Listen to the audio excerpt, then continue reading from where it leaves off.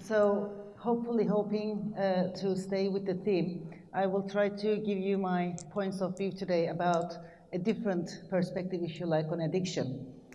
And I would really like to start with the choices that we are making. I really believe that we all obviously make choices. Life is all about making choices. And, you know, simply this could be choosing our careers, our friends, our partners. And sometimes, I guess we might be lucky to make the good choices, but sometimes the choices that we make might be bad, might be the wrong choices. But just because those choices were not the good ones, does that make us bad or abnormal in any ways? Or similarly, when we think about it, we all act in a maladaptive way sometimes. Although we want to be adaptive, we're not always adaptive. And maybe, again, a simple example there might be sometimes when we face a problem, some of us do not necessarily try to find the ways, the perfect ways to solve this problem, but we just avoid it. We pretend like the problem doesn't exist. And is this adaptive? No, it's not. It's what we call in psychology a maladaptive behavior. Hence, we all do it. Still, it's a choice that we are making. And when we think about it like that, as I said, it doesn't necessarily mean that, you know, we have a disorder, we are making bad choices. And possibly, again, we might all be aware, addiction, universally, addiction is on the rise, all sorts of different addictions. But specifically, this is one of the aspects of it that I'm interested in. When we look at individualistic versus collectivist cultures, we see that addiction is more of a problem in individualistic cultures. And research shows us that possibly one of the reasons for that might be because people in individualistic cultures tend to feel lonelier and also perceive less support. And research consistently shows that maybe one of the explanations there is that people in individualistic cultures feel hopelessness. And this hopelessness basically tends to predict substance use. And when we look at collectivist cultures, we see that usually is not the case. People do not feel hopeless, hence we see less rates of addiction. So basically, if addiction was a disease, my question would be, why does it matter what type of culture we live in? So it should be something else. But saying that, of course, in the field of addiction, still the most prominent view is that addiction is a disease. It's a brain disease. And the fact that the supporters of this model basically argue that this is the only way to prevent blaming or punishing addicts, to remove the stigma around addiction. Again, the supporters of the disease model would argue that this is the only way to get funding for addiction and offer possible treatments for addiction. But again, I think differently here. Just because their research argues that the brain of the addict is malfunctioning, that doesn't necessarily mean that it's a disease. So hopefully this would be what I will try to show you. Let's think about, if you like, some real diseases for a minute. When you think about like diabetes or cancer, in those illnesses, physical illnesses, you cannot simply choose to stop the undesirable symptoms. You just can't. They're undesirable, but you cannot choose to stop them. But when we look at the field of addiction, we see that sometimes people actually are able to stop. So if this was like any other physical disease, how would that be possible? And when we look at some research, again, we see that, for example, when you offer people something that is meaningful and rewarding for them, then they might actually decide to stop drinking or using. For some people, which I have also witnessed by myself when I used to live in London, when you offer some homeless alcohol addict a free place to live, which is a rewarding experience, they then decide to actually, maybe it's time for me to change this behavior. And they're able to do that. So that's why we cannot think of addiction just like any other physical disease, like the supporters of the disease model basically are arguing. Again, let's think about an alcohol addict. Someone who, because of their alcohol addiction problem, now is not able to pay their bills anymore. Maybe they're about to lose their job. Maybe they're about to lose their family. If this person decides that actually it might be time for change, we know that this person will have different motives in his life. Of course, he is going to urge to drink. He will have these urges for alcohol. But the minute he starts thinking, possibly, if I don't drink, then this will get my family back. This way I'm not going to lose my job. We see that the urges would be in competition with this type of motives. And similarly, research consistently actually shows us that by the age of 30, most addicts stop, whether that's alcohol or heroin or any other behavioral addiction. Most addicts stop by the age of 30. And when we look at what happens at the age of 30, this is usually the time that you start a family, you start to have maybe a stable job. So this means that these type of motivations might actually help people in their decision to stop. So therefore, going back to my point, my argument here would be that it's not right to call this just a disease like any other disease. And I think maybe here, this talk wouldn't be one without mentioning some, of course, very famous experiments, which show us that when we sometimes change our environment, then we also make different choices. Two of the most famous examples here would be the Rat Park experiment and the Vietnam War. Starting with the Rat Park experiment, this was a very famous experiment, which was conducted in the 1970s by Alexander and his colleagues. And basically, initially, they decided to put a rat in an isolated cage by himself. And in that cage, they also included two types of water. One was pure water, the other one was morphine-laced water.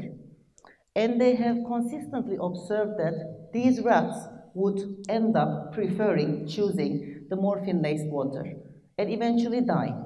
So Alexander and his colleagues basically made the conclusion that probably this rat was lonely and bored. So then they did a second experiment. This time, as you can see there, they built what they called a rat park. So in Rat Park, this was a fun place to be. So Rat was not alone anymore. He had his friends around him. And also in the Rat Park, there were plenty of opportunities to play around. So the same conditions, both the plain water and the morphine-laced water. And what did the rats choose? They chose the water. They did not want to die in this environment. And then in the third follow-up experiment, this time Alexander went a step further, and this time they took some rats, similarly like the first time, put them in an isolated cage, and on purpose drugged them for 57 days until these rats became heavily addicted to morphine. And then this time he took the same rat and then placed them in the rat park. And what happened? Despite having what we call withdrawal symptoms, the rats actually decided to choose the water. So they did not go for the morphine anymore. So I really believe this is an indication that this drug addiction is not a disease. It also has something to do with what is going on in our environment. As I said, I think the second good example here is the Vietnam War. This is very obvious from the research that when America sent his soldiers to Vietnam, 20% of them became addicted to heroin during their stay in Vietnam. And of course, after a while, these soldiers had to go back home. So what happened when they get back home? Only about 5% of them were addicted and needed rehabilitation. And overall, 95% of them had no addiction problems.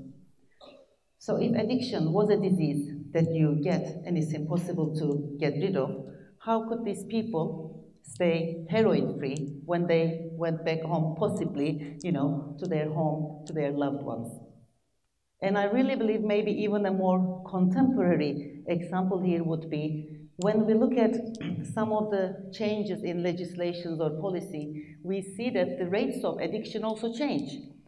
I think a very recent example would be when they first introduced the smoking ban in England, which was 10 years ago, and when they looked at the smoking rates 10 years ago and now, it's reduced by 2 million. So 2 million people in England quit smoking since the smoking ban. So this again shows us that if something changes in the environment, it might as well make us go for different type of choices. Another argument of the disease model is that the brain of the addict is basically malfunctioning. Why? Because it turns into something else. We see certain changes in the brain. That has been their main argument. But then when we look at the concept of neuroplasticity, we know that it's not only the brain of the addicts, but also the brains of musicians, sportsmen, or even, as research shows us, taxi drivers in London show structural changes in their brain.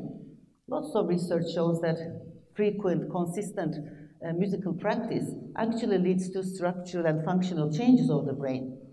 Similarly, taxi drivers in London, they need to go through a very difficult examination to get their taxi driver license. And in part of the training, they need to learn about 25,000 streets in London, plus thousands of landmarks. So while they are studying to pass for the exam, their brain actually, again, similarly shows structural changes. So we know that these changes, as I said, doesn't only happen as a result of alcohol or heroin, but any other type of skill similarly changes the brain. And maybe we should also realize that still here we are not only talking about the skills, but we know, psychologists know that sometimes certain types of cognitions, certain types of thoughts also change the brain. Such as if you look at the brain of someone who is depressive, it's going to look quite different to someone who is not depressive. So basically the argument here would be, yes, there are changes in the brain in the case of addiction, but that doesn't necessarily imply that it's a malfunctioning or diseased brain. And when we look at, so what does the disease model offer to us then in terms of treatment? If they think addiction is a disease, and obviously they think this is partly due to the diseased brain, then obviously the type of treatment that they would provide would be one that is medical, biological. But when we look at the argument that maybe this is not a disease, but it's a choice, it's just the wrong choice that we are making, then possibly we can start to look beyond that. Maybe the treatment can be biomedical, but that should maybe be only supplementary, not biomedical just by itself. When we think about it, and again, this is something that we know very clearly, those people who are more likely to become addicted to something usually lack certain skills. They perceive less support. They have less self-regulation skills.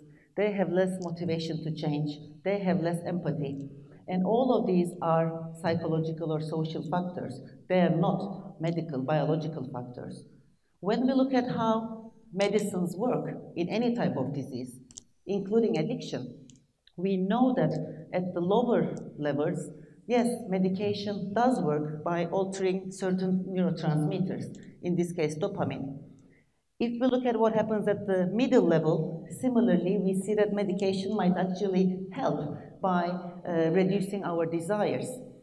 But do medications help what we call at the highest level, which is all about self-control and motivation? No, they don't. This is why any type of addiction treatment should not be only composed of some biological or medical treatment. But when we look at the treatment of addiction, it should include change in also social skills, as I said previously, coping skills, assertiveness skills, self-regulation skills, but similarly provide people with more social support, provide people, encourage them to be more motivated for change. Even when we look at the relapse rates, we know that some people who become addicted, especially to certain substances, they keep relapsing back and back. So they find it very difficult to quit drinking or smoking or whatever other substance it might be. But again, are they relapsing because they have been sick, because they had a disease? My argument would be no. When we look at the sample of addicts, usually these people are people who also have other problems, maybe depression, maybe anxiety, maybe they have experienced traumas. So if you don't teach these people how to regulate their own emotions, how to cope with the stresses of life, how to be more assertive, then of course they're going to relapse. So the reason they are relapsing back and back, and they end up in this cycle, addiction cycle, is not necessarily because it's a disease that they are sick, but it's really because they need to get certain skills. And I think here another example might be, if you think of a heavy smoker, or we might also think of, a heavy drinker here. And let's say this person needed to seek medical treatment, medical opinion. When they go to the hospital, let's, in the case of a heavy smoker, assume that the surgeon tells this person, basically, if you keep smoking, you're going to die because your lungs are so damaged that this is going to kill you. We see many times that people choose to stop smoking at that moment. So again, if this was a disease, people would not be able to quit that moment. And that person is not quitting at that moment because they have received any type of medical treatment. But usually, why do people decide to stop drinking or smoking when they have been given such a kind of awful news? Is because they are frightened. Maybe they wanted to spend more time with their family. And I think maybe again one of the most fundamental arguments of the disease model of addiction is that, once you're an addict, you will always be an addict. When I started doing my PhD in the field of addiction, this was also slightly my point of view, I guess I was quite prejudiced, and I thought that, if someone is an addict, they are destined to be an addict all their life. But then when I started teaching a postgraduate course, which only included as students, which only accepted students who were ex-addicts, it changed my whole point of view. These students of mine were ex-heroin addicts, ex-alcoholics, ex-sex addicts, of whom some of them used to live on the street. But now they were sitting in front of me, taking courses from me, and at the end of their degree, they would actually become addiction counselors. So it really made me realize that these people, they were not sick. They didn't have a disease. The reason that they were an alcoholic or, a heroin addict was purely because of what was going on in their life. So once they were able to get the sufficient amount of psychological support and they were able to train in certain skills, then they were able also to make a new life for themselves. So this really changed my point on this argument. And I definitely do not believe anymore that once you're an addict, you will always be an addict. So I guess I'm going to conclude with, one maybe question to you. So as I've been hopefully trying to say, addicts do make a choice. This is a wrong choice, no doubt in that. But still, it's a choice that they're making. And what makes me think actually quite a lot is, don't we all sometimes make wrong choices? Sometimes we all kind of try to, live a healthier life. We make promises to ourselves. We keep having really good intentions to change for a better life. We keep telling ourselves, I am going to exercise more, I am going to eat more healthily, I am going to socialize more with my friends, I am going to study more for my exams. But do we all end up doing what we, hoped for? No. We all lack willpower from time to time.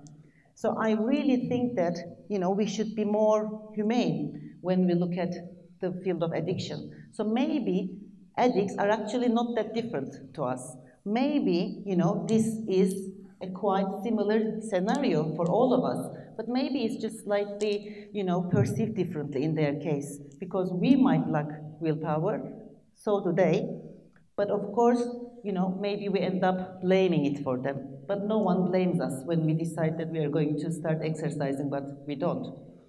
So that's why I really would like to conclude by saying that I strongly believe that this very strong argument of the supporters of the disease model, who basically say that disease model is really, truly the only way to prevent blaming or punishing addicts, or to remove the stigma around them and accept them as the society. I really believe this is flawed. I don't think that is right. So therefore, I believe that if we start looking at it from a more humanistic point of view, if we start to focus on the strengths of addicts, but not only view them with their deficiencies, hopefully, maybe we can also persuade the public, the society, that this is not necessarily a disease. Maybe this is just a difficult phase people are going through, but if we provide them with certain help, they can maybe overcome this problem of theirs. Thank you.